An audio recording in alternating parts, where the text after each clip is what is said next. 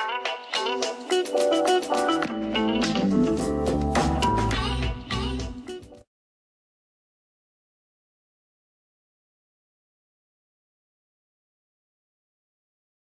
everybody, this is Tracy here with another episode of A View from Tracy's Point, and we're here to recap tonight's episode of Being Mary Jane, Season 4, Episode 3, which was titled Getting Real. So the show opens up and we find out that Mary Jane's little brother, whose name I can't remember, you don't know how I am with remembering these damn names. So he's in New York City, and I guess he's trying to become a real estate mogul, and he's living in this I think she said $15 million penthouse. And so Mary Jane has touched base with him so that he can help her find her own place.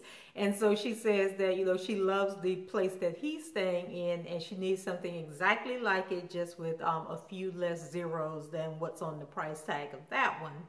And so we move over to the office, and Kara's there, and Mary Jane, you know, finally lets Kara know that she gets it, that Rhonda is not her friend and that she can't trust her. Then we have Michael Ealy, who plays Justin Talbot, and if you remember, his character was introduced on the last episode. They didn't come on last week, so the week before, and he's already ruffling Kara's feathers, stepping on her toes, so he must be don't know about Kara, because she will get with him and get with him real quick. So they're in their story meeting, which is when all the producers and I guess the on-air personalities get together and they toss around story ideas. And so it becomes apparent that Rhonda and Justin, you know, they're going to undermine Kara and Mary Jane, you know, and make like, you know, they can't do the stories that are coming up, or somebody else would be better at doing the stories. And so Mary Jane, you know, she goes in and meets with Garrett afterwards to ask him what's going on. So he alludes to the fact that Justin doesn't like her interviewing style. So he calls Justin in so that he can pretty much tell Mary Jane what he told her. So Justin brings up this video that I guess was like a compilation of videos that he had created on Mary Jane from the end of her, when she was in Atlanta. And remember, she was like going off, they let her do her own show, and she was like the angry black woman thing. And so he was telling her that, you know, that wasn't going to work in the New York market or for such a wide audience that they reach. And so he felt that she was better doing like the fluff stories and not being like a serious commentator, because she can't bring that, you know, to their market. So Mary Jane goes to Kara, you know, who tells her that, you know, she has to find her own stories and sell them to Garrett and Justin, and just basically figure out how to beat them at their own game. So back at her hotel room, you know, I'm about ready for Mary Jane to get up out of that hotel room also. So she's there with Mr. London, and so, you know, he's trying to be helpful, but, you know, these close quarters that they're in, that are kind of like suffocating each other, and then it's becoming agitating. And, you know, he's trying to watch some crazy reality TV show while Mary Jane is trying to, you know, brainstorm for ideas for her show. So they're kind of like clashing a little bit. So then Mary Jane, you know, asks him what he's watching. So he tells her about the show, and it stars Cardi B from Love and Hip Hop New York. And I may have gotten this all wrong, I'll be honest with you guys, because I was writing as I was watching the show. But I think he said that Cardi B is, so she plays a character named Mercedes, and Mercedes is dating some professional athlete, but the guy has like 4 different women or 4 different baby mamas, and they're all living in the house together or something. I could be totally wrong, but I thought that was what I heard. And so he's basically telling Mary Jane that, you know, this is one of the highest rated shows on television, and that, you know, it might be a good idea if she could interview somebody like this Mercedes character, because, you know, it's really hot, you know, like pop culture or something. He tells Mary Jane that he actually gets some of his comedy material from watching shows like these. Back at the studio, Justin and Garrett, you know, they're salivating over this professional baseball player. And it's a story that Justin had pitched at the story meeting that they had earlier. So Cara, you know, she's watching them, and then she goes over and kind of listens in on the interview, and she overhears the guy, the baseball player, telling the guy who interviewed him that, you know, he wants to get into broadcasting once his baseball career is over with. So, you know, Cara's brain get to ticking, and, you know, she has an idea up her sleeve, and I don't know what it is, but we know she's thinking of something that's going to help Mary Jane. So Cara goes over to Mary Jane, and Mary Jane is in her office watching the reality show with Cardi B. And she tells Cara that she thinks she has a show idea. And so, you know, Cara's kind of skeptical, but she brings it up in their next story meeting and suggests that Rhonda does the interview, knowing damn well that Rhonda was not going to sit down and interview Cardi B. And so it kind of like worked in their favor, because it kind of circled back to Mary Jane being the perfect person to do the interview.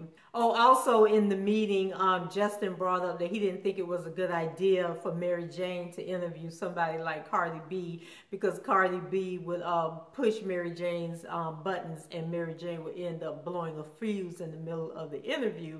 So Justin and Mary Jane, you know, they sit down and they, you know, start talking and taking jabs at each other about what happened when they both worked at CNN. And so Justin thinks that she's going to fail, like just put it out there on the table. And he tells her, you know, that if she does the interview the way he tells her to do it, that, you know, hopefully he can get her through it. But if she, you know, decides to do it her way, then she's going to prove to everybody else what he had already said about her, which caused her to lose her job at CNN. And then Mary Jane, you know, basically her only comeback is the fact that Rhonda, you know, brought him there to be like a pawn in her little game that she's playing, and that he's nothing more than a puppet, you know. But Justin's one of those people that he has like a certain arrogance about him, and he's not going to let Mary Jane pull him down. You know, he's going to stay up here. And, you know, like somebody posted on Twitter and said that Justin acts like one of those black guys that was hurt by somebody when he was in middle school. And so now he wants to punish every black woman that he ever met for what this one girl did. And I could kind of relate with that, because he does act like he has an axe to grind with Mary Jane. Like she is a reflection of everything bad that has ever happened to him when he interacted with a black woman. So then we have Cara and the ball player.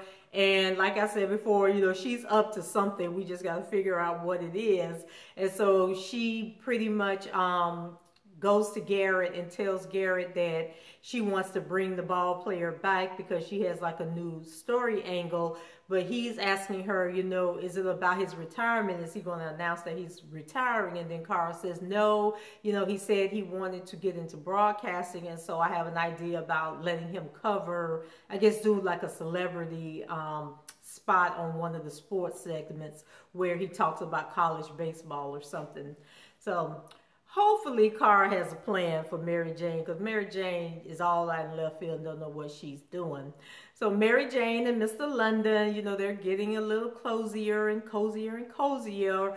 And Mary Jane, you know, she's telling him about she wants to find her, you know, get out of the hotel and get her own place. And then somehow the conversation kind of like took a turn. And I was trying to figure out, was Mary Jane like kind of leading into she wants him to move in with her? Because there was a scene where, you know, she was saying what she needs in an apartment, and then he was saying what he needs in an apartment, and Mary Jane was like, she needs she said she needed a brand new bathroom. So wherever she gets her place, they're gonna have to remodel the bathroom and bring in, you know, new toilets and sinks and everything. She says she's a stickler for that.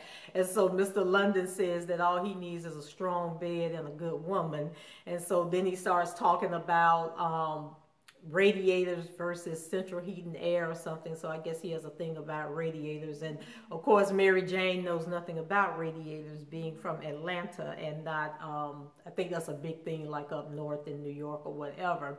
So, you know, they're in a taxi cab, and so he tells the taxi driver to pull over. And the next thing we know, him and Mary Jane are in like a dominatrix shop, and, you know, they're looking at masks and cuffs and chains and all this. And then I think Mr. London told Mary Jane she picked up these like bead things and she was like, waving it in front of him. And then he was telling her, that goes up your butt. It's like a butt plug or whatever. And then he starts wiggling his finger like this. And Mary Jane was sitting there like, is he kind of like hinting that he wants me to stick my finger up his butt? So she was just like very confused by what he was insinuating. So then they get back to the place, back to her hotel room, and they are in the bed and getting ready to get busy. And it was just so awkward and uncomfortable to watch. So I can't even imagine, but she did stick her finger up his butt and he seemed to have enjoyed it quite well. But, when she pulled her finger out, she was like trying to kiss him and he was pushing the finger away and everything. I was just like, oh my God, what a mood killer. Because now she got to get up and go, wash her hands and try and get that, whatever, off her finger, the stench, I don't know. But I was thinking to myself, like, they don't have condoms for your finger. Like, if you're going to be fingering people up their butthole and stuff, like, because it seems like when you go to the doctor and they be doing the anal exam, don't they put like a glove or something on there? Maybe they use a whole glove on their finger. But it seemed like, for the sex thing, that there would be like a little one glove thing that you put on your finger if you're going to be doing all that. And then you can like take it off and throw it in the trash. But anyway, it was a mood killer. And I don't know what happened after that because they cut away from the scene as Mary Jane was getting out of bed to go wash her hands. So the following day at the office, Mary Jane is telling Cara about her new sexual experience. And I'm just thinking, like, if one of my friends told me that they had stuck their finger up somebody's butt raw, that I probably would, like, for a while, be looking at them like, don't touch my food, don't touch my plate, don't touch nothing with that finger, but they laughed about it and everything. Oh, so earlier in the show, Cara, Garrett did tell Cara that she could do the little segment with the baseball player. His name is Orlando. And so we have a scene where I guess it's like after hours and Cara is working with him on his delivery and how to do the little news piece. And so he, he's kind of like, he has on a shirt and tie and a jacket. And then Cara tells him to relax and she unbuttons his shirt and takes off his tie. And then he tells her that he has this lucky jersey that he carries around with him, so he takes off his, his shirt and jacket and puts on the lucky jersey that he carries around with him. And then Cara gets some Patron or something and they have a drink. So they have this little scene where he finally relaxes and he does the news story, but he's sort of kind of like, ghetto ratchet with doing it. And then he, tells Cara, well, if you can do it better, let me see. And so then he takes off the jersey. So he's all bare chested and everything. And Cara puts on the jersey, and so she's just seducing him. And like I said, I don't know what she's seducing him for, but it was working. She was working her magic. So after her and Mary Jane talk, she goes into Garrett and shows him the footage, from when she was working with Orlando. And I think I kind of get her angle at this point because Garrett once again talks about, did he mention anything about retiring? And Cara says, well, I have some show ideas and we'll talk about it later. So I think she's going to manipulate Orlando into giving them the scoop, but only giving them the scoop if Mary Jane can do the interview is where I think she's going with it. So Justin gives Mary Jane a list of questions for her interview with Cardi B, and he basically tells her, just follow these questions, ask these questions, and you'll do fine. But they've kind of flipped the script because instead of Mary Jane interviewing Cardi B, about the reality TV show, they say that she has some fashion line or bathing suit line or something. So they want the interview to be about this fashion line. So after Mary Jane leaves out with Garrett, she runs into Rhonda, and then Rhonda's kind of like boosting her head up again, telling her, you're never going to get where you're trying to go by playing it safe. And sometimes, you got to step out of the box because you want to be better than the next person in the office with you or something. So I'm thinking Mary Jane is going to go off script, with this interview and not do what Justin told her to do. So then we get into the interview and it was so ratchet. Like Mary Jane was sitting there like, I am so, above this. Like, why is this going the way that it is? And then you have Justin, you know, he's in the control room and he knows that this is going to be like a total disaster. And so Mary Jane asks Cardi B to show her, you know, some of the swimsuits. So they got these unindustry-like models, you know, modeling these bathing suits. And so Mary Jane is trying to play along, but then Cardi B insults her and tells her that she's too old and too narrow or something to wear her swimsuits. And then Cardi B said something about she has a pop-up shop, because Mary Jane said, well, where can we find your fashions? And so she starts talking about the pop-up shop and how they don't give out the information. And she's just like making jabs at Mary Jane. And then Mary Jane just cuts the interview short and basically says that you can find Cardi B on the street corner selling the swimwear out of the trunk of her car. So I'm just like, oh my God, Mary Jane, no, you did not do that. But it was funny. So after the interview, you know, Mary Jane's walking down the hallway and she passes by, which I guess was like the green room, and Cardi B is in there with her crew, you know, with the girls that modeled and her assistant and stuff. And so Mary Jane overhears her talking about her. So she turns around and she goes back. So these two get into like a verbal exchange, and while they're going at each other, the assistant is videotaping the little exchange. And Mary Jane basically told Cardi B, so her character on this reality show is Mercedes. And so she says, you're not a Mercedes, you're a Buick. And then she tells Cardi B that the best thing she can do for society is to swallow her children. And I'm just like, oh my God. And then, you know, Cardi B comes back, you know, tell her she's stuck up and she's fake. And, you know, Mary Jane's like, well, you have to do what you have to do. And I'm just like, oh no, Mary Jane, you just played right into Justin and what he said that you were going to do. But I'm just praying. Let's all just have a group prayer that this thing actually works in Mary Jane's favor, because you know with social media today, if no matter how crazy what you did is, if it garners a lot of views, then people will run with it. So let's pray that that's what happens for Mary Jane. And then, of course, as soon as she walks out of the green room after arguing with Cardi B, she runs into Justin, and he just has that look on his face like, damn it, didn't I tell you that this was going to happen? You know, but at that moment, that's the last thing Mary Jane wants to deal with. So to wipe away her blues and then get in a better mood, she decides to go look for her brother so that he can go take her apartment shopping. So when she gets to the penthouse where he's staying at, you know, he tells her that he's busy and that she can't come in. And then of course that just makes Mary Jane want to come in more, because now she wants to know who's in there with him. So he finally lets her in, and it just turns out that he's getting ready to have a massage, which I didn't understand that whole setup anyway. So he tells Mary Jane that, you know, he's about to relax and get this massage done, but he'll give her the key to the place that he wanted to show her, and she would just have to go on her own.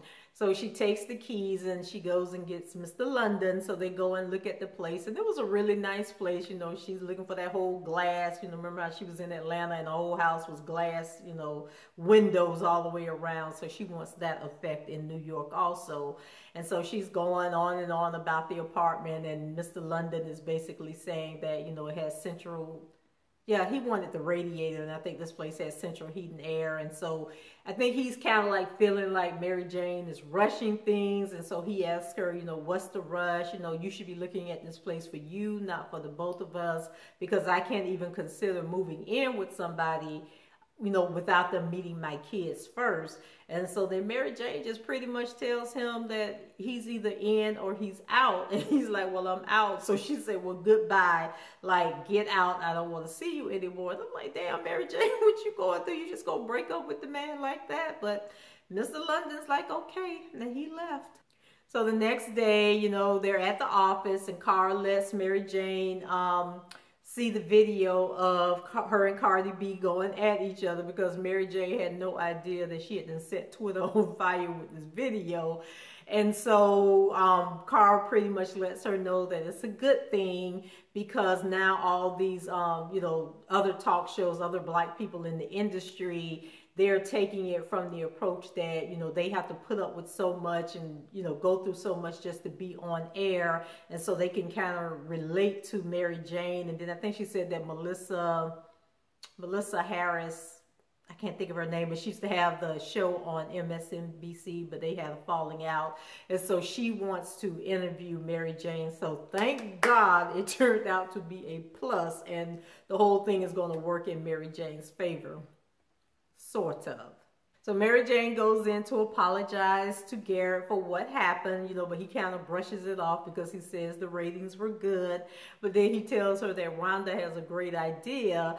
And so Mary Jane said, what's that? And he said that she thinks that you should become the station's or the show's web correspondent. So Mary Jane looking at him like, well, that's not a plus, because that means now I'm not going to be on air at all. I'll be on the website. And so he pretty much was like, yeah, so maybe it didn't work in her favor. So hopefully Cara can come through with the baseball player, because they just lowering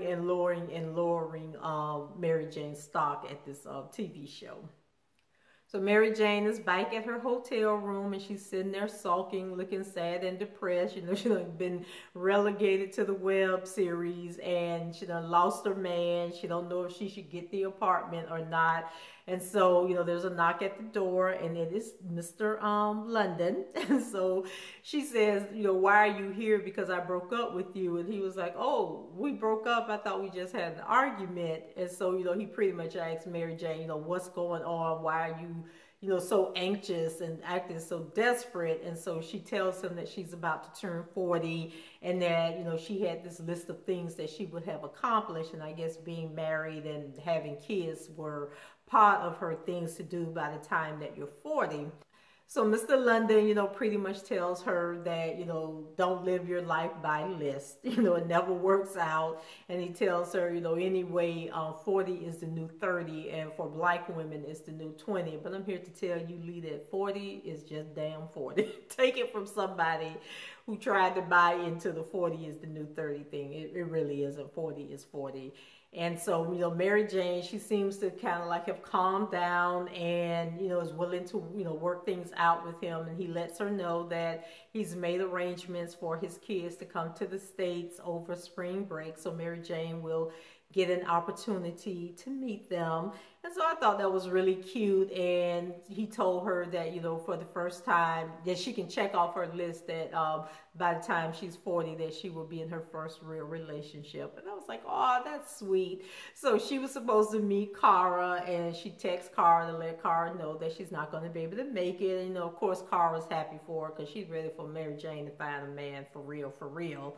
And so as Cara is replying back to Mary Jane, somebody knocks at her door, and when she goes to open the door, it is the baseball player. So let me find out that both Mary Jane and Cara have found love in the Big Apple. So that's it for me for this episode. I really did enjoy it.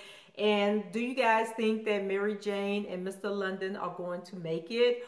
Or were you like me, hoping that Michael Ealy was going to come on the show and blow her back out? And do you think that something's going to, like, chemistry is going to build between Mary Jane and Michael Ealy, and he's going to break up her and London? Let me know what you think below in the comments. Go ahead and rate the video, and also subscribe to the channel if you haven't done so already. And you can do all three of those down below the video. And until next time, guys, take care. Bye-bye.